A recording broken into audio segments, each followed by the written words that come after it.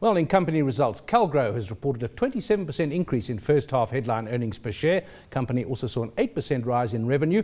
And joining us now to look at those numbers is company CEO Ben Pierre Malherbe. Morning, Ben Pierre. It's always good when the revenue is 8 and the earnings and the profit are higher than that. So on the one hand, you talk about challenging conditions. Every company that's reporting in South Africa is talking about challenging conditions, but you must have done something right there.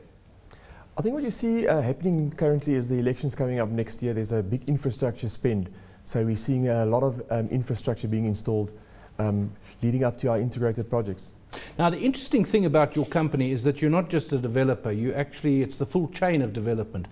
And the main parts of it, acquiring the land, developing it, building, and finally handing it over, I presume, the keys of the front door. Yeah, I think the business model is based on the fact that we say we want to be a turnkey approach.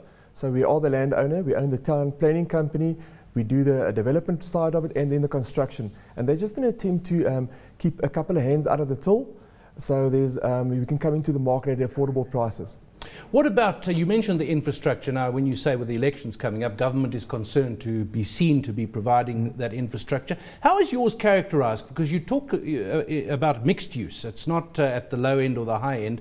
So give me an example of a mixed use development that draws on various parts of that market. If you look at a project like Fleur, for example, it will include fully subsidized housing, which is now called B&G.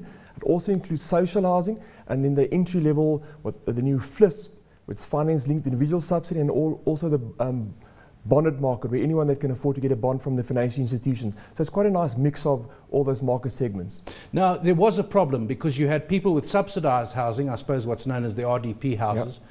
And then you've got people at the other end which qualify for bonds with higher salaries. And there was this gap of people who weren't earning little enough to qualify for a government subsidy and weren't earning enough to get to the bank and get a bond from them. That's been narrowed, hasn't it? Or has the problem gone away now? No, the problem is not gone yet, but they're definitely narrowing the gap. If you look at the market segment, that's anyone earning between 3,500 Rand. If you earn less than 3,500 Rand, you can qualify for the subsidized housing. If you earn more than that, you exclude it. So then the next bracket is the top end of that market is where you earn enough to get a bond. Now that market's been addressed by two sides. Firstly is the new FLISP, that's a finance-linked individual subsidy program, where that hard cap has been removed. So there's a sliding scale now, in an attempt to help those who want to help themselves, and not simply disqualify people that earn 3,600 and higher. So that's the one side, and there's also a big drive with social housing, where people that don't qualify for bonds as yet, but they can qualify for the rental component, which is the social housing. Sounds like this is good for you, this modification. It is good news, yeah.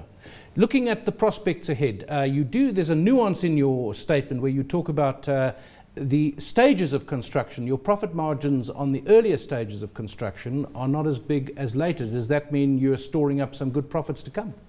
Yeah, it's actually just a sign that there's growth to come. We always said we're looking for a margin of 20 to 25%. So while you're doing infrastructure installation, the margin's under pressure. And our revenue is only recognized by the time you're doing the top structure construction. So when you get to a stage where you're actually building the houses itself, the revenue is coming back.